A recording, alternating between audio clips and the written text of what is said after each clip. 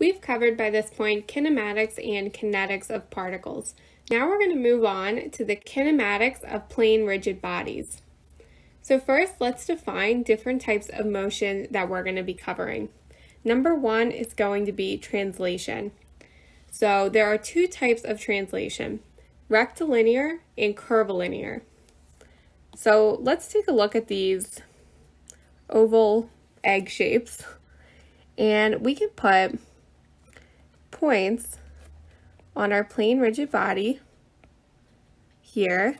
And if you remember from my very first video, plane rigid bodies are just 2D objects that have mass, size, and shape, whereas particles only have mass. So plane rigid bodies are just 2D objects. So for our rectilinear motion, we're going to have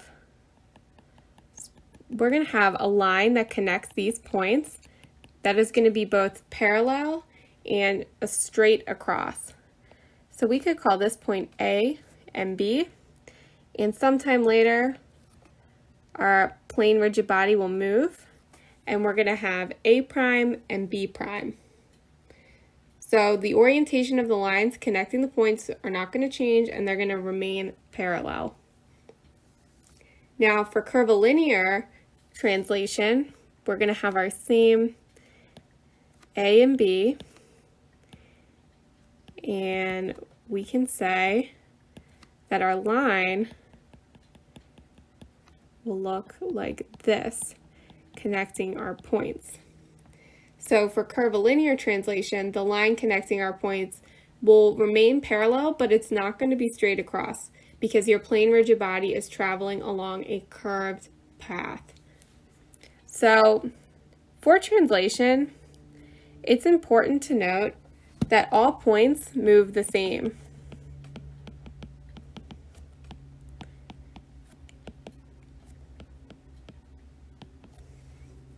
So the motion of any point on the object defines the motion of the whole object. So really this is nothing new so much from when we looked at particles, because obviously with a particle it doesn't matter, we're not looking at a 2D object and we're looking at a point on the object. The particle is, that's it. So all points here move the same. So this is our simplest case of motion. Thank you for watching. If you like this video, please be sure to give it a thumbs up and subscribe. That really helps support my channel and helps me continue making videos for you guys. I'll see you next time.